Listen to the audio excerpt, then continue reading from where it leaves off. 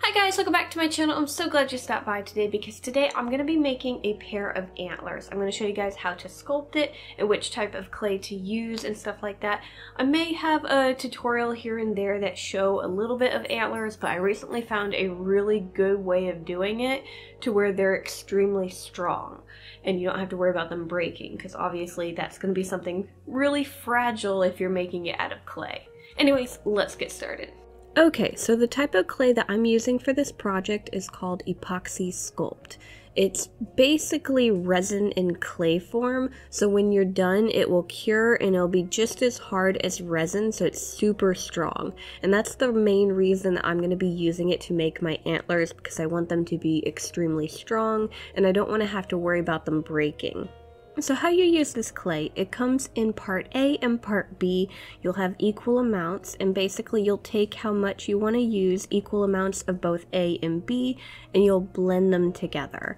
And you'll blend them together for about 2 or so minutes, or until the color is one solid color, because you'll notice that each part has a different tint to it.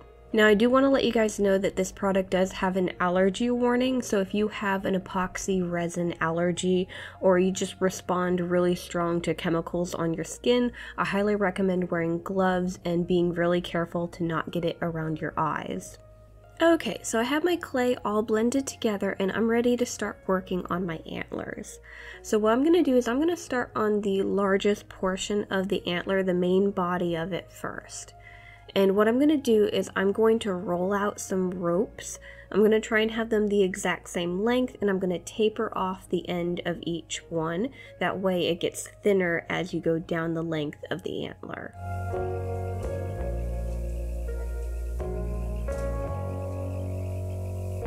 Now to get a more realistic shape, I'm going to have to try and have my antlers kind of curved. So to do this with the clay, I'm going to take a large bowl. I wrapped it in saran wrap, that way the clay doesn't stick to it, and I'm going to kind of lay out the shape of my antlers on the bowl on each side, making sure they're nice and even, and I'm going to let them cure on the bowl, that way they have that shape to them. But before I let that completely cure, what I'm going to do is I'm going to cut really tiny pieces of wire, roughly about 1/2 inch pieces, and I'm going to stick them into the clay to mark out where I'm going to add the other spikes to the antler. Also, this will help me kind of connect them, and they'll hold their shape more when curing if they have a little bit of support. So I'm going to figure out where I want all of those to go, and I'm going to lay them out on the clay. So now that we have the main body of the antlers done, I'm going to move on to making the spikes. So making the spikes is really simple. It's pretty similar to how we made the main body of the antler. We're just going to be working with a lot less clay. So I'm just going to be rolling out some smaller ropes and tapering off the ends of them, and I'm just going to make a bunch of different sizes of spikes.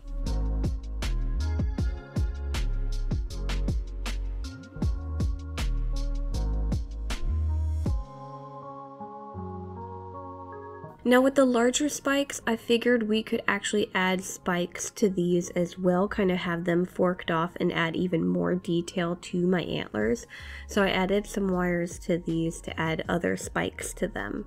And then the only other thing that I need to do to my spikes is add a hole to the base of them.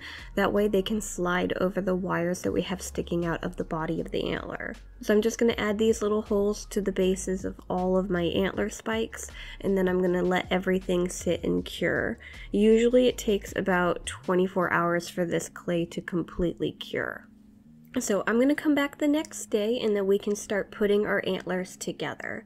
So I'm going to start with the larger spikes and adding the tiny spikes to these. So I'm just going to pick out which spikes I want to go where, figure out how I'm going to actually put the antlers together ahead of time, and then I'm going to start putting the spikes on the little wires that we have sticking out. So I'm going to mix up some more clay and I'm going to start blending everything together with this. So I'm just wrapping it around the base of the spike and I'm going to kind of blend everything together. Now blending this clay is actually a little bit more difficult than most clays. It kind of wants to like crinkle and crack a little bit, but I've found that if you dampen your tool just a little bit, just a tiny, tiny amount of water, it really does help to blend everything together and get a nice smooth surface. So you'll notice while I'm working, I have a tiny little container of water off to the side, and you'll see me dipping my tool into it kind of frequently to add a little bit of moisture to the clay.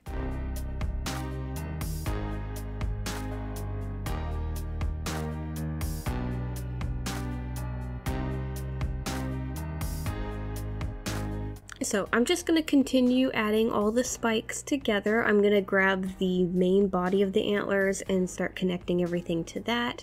Now at a certain point I found that the spikes were kind of moving around, so I needed to let everything cure for a little bit before I started adding even more spikes to it. So I kind of just laid everything out where it was holding its shape and I left it alone. And then once it was done curing, I went back to adding the rest of the spikes to the antlers.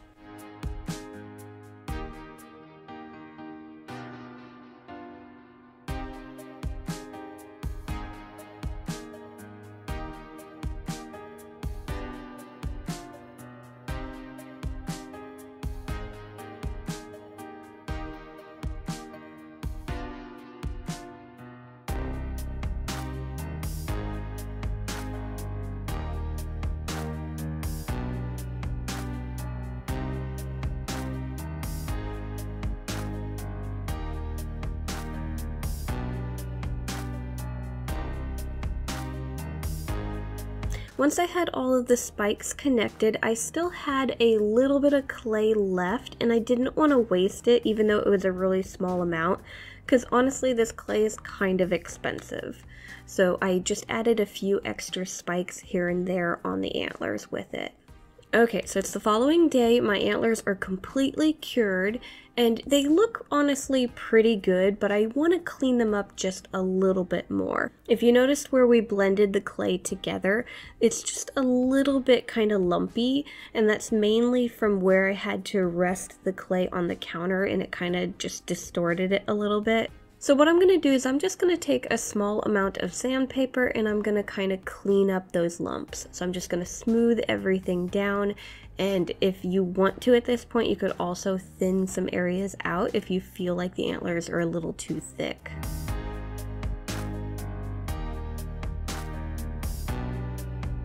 And like I said, you don't have to do this, but you can notice a pretty good difference between the two antlers after I sanded one, kind of just showing a little bit of a before and after. So I felt like it was really worth it to sand them.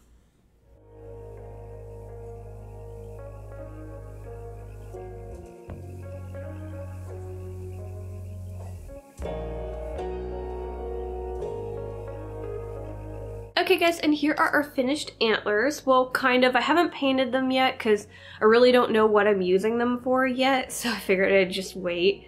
But yeah, they're all like sculpted up and everything. They just need a paint job. And I'm really happy with these. Like, here, listen.